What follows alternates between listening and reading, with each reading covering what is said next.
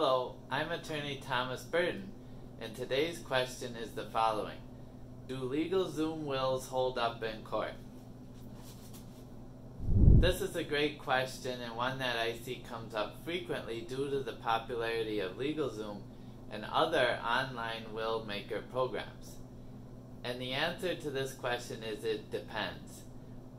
Whether your LegalZoom will depend up in court will hold up in court is dependent on a variety of factors.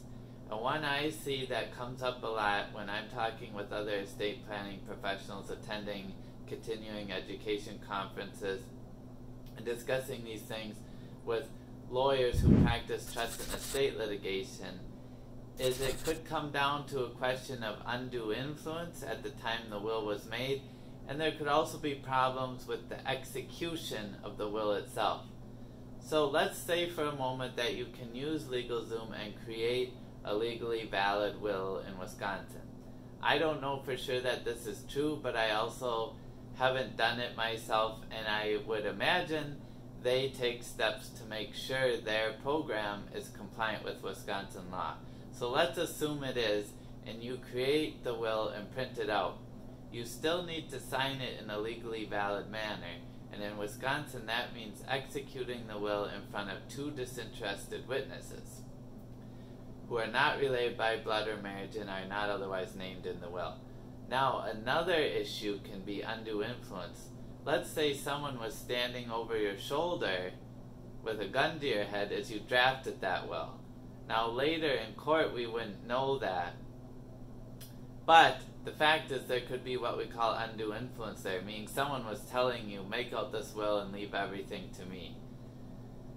So that can be an issue with a LegalZoom will, not in all cases, but it could come up later when challenged by a beneficiary, especially if someone is having, let's put aside the gun example, let's just say they're having medical issues and they may not have been fully aware of what they were doing when they did it.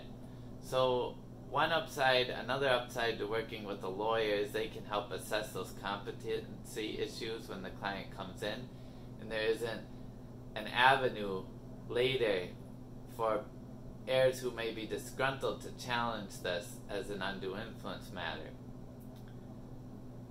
Returning to the issue of whether it's legally valid, you would have to discuss that question with LegalZoom itself. And I am pretty sure they're saying our documents are valid under Wisconsin law. But in terms of whether the will hold up in court, that's really a question for your lawyer. And if you use LegalZoom, you don't have a lawyer. You have the computer program working with you. So I would say if you do all the proper steps and execute it properly, it's possible it could be upheld in court, but you won't know for sure. That's why for many people working with a lawyer makes sense, who can assess all these factors at the time they sign the will. And I know with my clients, I tell them I'm not only trying to put in place a legally valid document for you now, but I'm trying to head off, avoid problems in the future.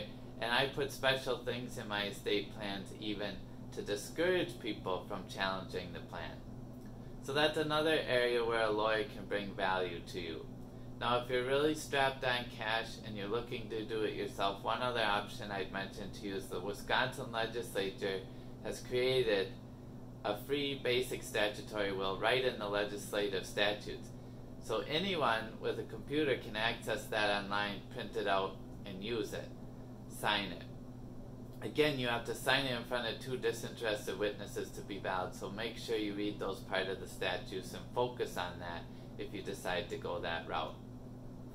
So great question about whether a LegalZoom will holds up in court, and thank you for asking.